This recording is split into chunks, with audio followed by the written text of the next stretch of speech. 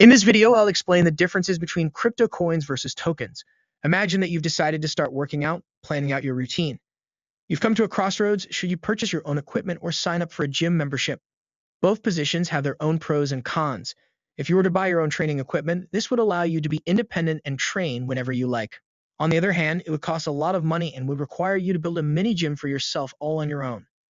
These are the issues that would be avoided by buying a gym membership. So this example illustrates the relationship between crypto coins and tokens perfectly, with their cons and pros equally. Before we dive deep into the explanation, I'd like to welcome you to Crypto Anna, the top YouTube channel for cryptocurrency education. Here we explain cryptocurrency topics using visual stories, simple analogies, and different examples. So no matter if you're 5 or 75, you'll be able to understand them. In this video, we're comparing crypto coins versus tokens. To be more specific, we'll talk about what these two assets are, what are the main differences, and why this is something that you should know about in the first place. Ready? Let's get right to it. What are crypto coins and tokens? To begin with, we must first determine the exact nature of these two assets in order to properly compare them to cryptocurrency coins and tokens. Bitcoin, Ethereum, and the Binance coin are a few of the most well-known examples of cryptocurrency coins. In other words, they are widely used and enormous cryptographic assets that serve a variety of purposes. On the other hand, tokens are smaller forms of cryptocurrency that typically have far more specialized uses than coins. Additionally, tokens are unable to exist on their own. They are instead hosted on a cryptocurrency's blockchain. As a result, tokens are what are known as child coins that are based on parent coins or the large ones in this environment. It's also important to note that coins and tokens can both be referred to as cryptocurrencies. It depends on the circumstances. So that it's evident, I'll give you an example. Imagine if coins represented different computer operating systems, such as Apple's macOS or Microsoft Windows. The applications you run in those Windows or macOS environments are then crypto tokens. However, Microsoft Windows itself can function without any other applications. But with additional kid-friendly software including Chrome, Internet Explorer, Microsoft Office, and a cyberpunk game, it becomes more useful and entertaining. Not difficult at all, is it? A blockchain today is a location where data or information is kept. Don't forget to click the like and subscribe buttons, as well as doing so will encourage me to continue animating and presenting difficult crypto issues in a straightforward manner. Let's reaffirm the earlier statement after that. While cryptocurrency coins have their own blockchains, cryptocurrency tokens are hosted on the coin's already existing blockchains. To put it another way, tokens don't have their own blockchain. Instead, they are the offspring of larger parent coins and launch and operate on that parent's network. You can also consider it in light of the example I provided at the beginning of the video. If you want to start working out and want to create a small gym of your own with your own equipment, then you will have to put a lot of time, money, and patience into the project. The same process applies for creating a new coin. The complete logic and functionality model of a brand new blockchain that will power the upcoming coin must be created by the developers. Keeping with this illustration, signing up for a local gym membership will help you save money and a ton of time. As a result, building a token in a blockchain environment that already exists is substantially simpler. No matter what purpose it serves, the blockchain upon which it is built will always act as the foundation for it. Your best bet is to consider Ethereum when talking about crypto coins and tokens. After Bitcoin, it is the second largest crypto project in the world and is frequently referred to as the world computer. On the current market, the Ethereum blockchain is used for the development, creation, and launch of the great majority of tokens. Without going into too much technical detail, the fundamental reason this is the case is that Ethereum offers perhaps the greatest and easiest environment for token launching, and it was the first widely used coin with such a smarter blockchain ecosystem that allows this capability.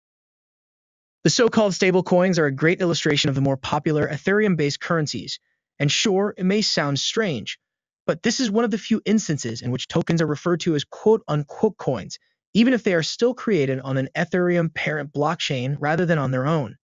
However, there are unique tokens, and this is why.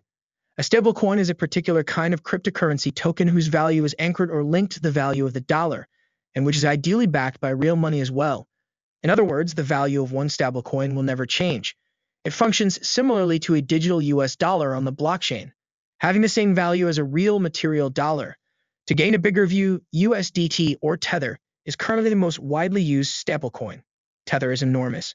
It has a market capitalization of over $78 billion and is currently the third largest crypto asset behind Bitcoin and Ethereum as of the time this video was made. And as I've already said, the value of a Tether is always $1. This won't ever alter. Why doesn't Tether have its own blockchain if it is so enormous?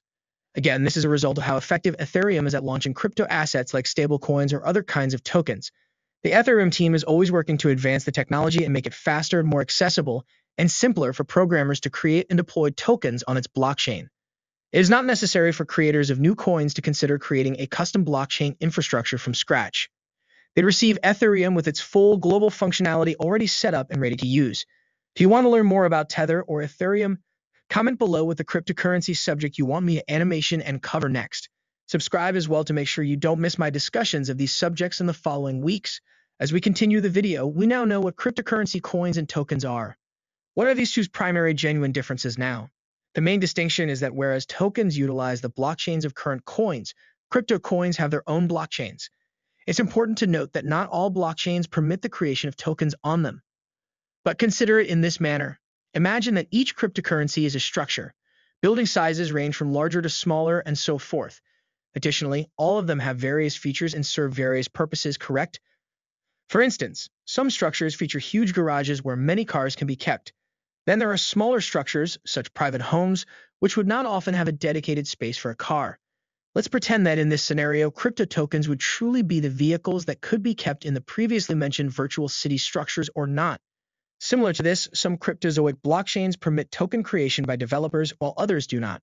Why? Because cryptocurrency creators merely named their blockchains that way to serve various functions. Some coins were designed solely to fulfill their own purpose. Consider Bitcoin.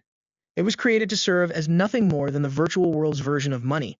By sharing their functionality with tokens that could be issued and functioning in accordance with the mother coin on which those blockchain tokens were launched, other coins were intended to serve not only their own purposes, but also extra functionalities. Ethereum, Binance Smart Chain, and Tron are the three most used blockchains for creating tokens. Another significant distinction between coins and tokens is that whereas token utility focuses on a particular project, coins typically serve a greater purpose and are more generic in their application. Sounds complicated? I'll give you a couple of instances. Take Bitcoin or the Uniswap token as an example. The most popular cryptocurrency currently available is Bitcoin.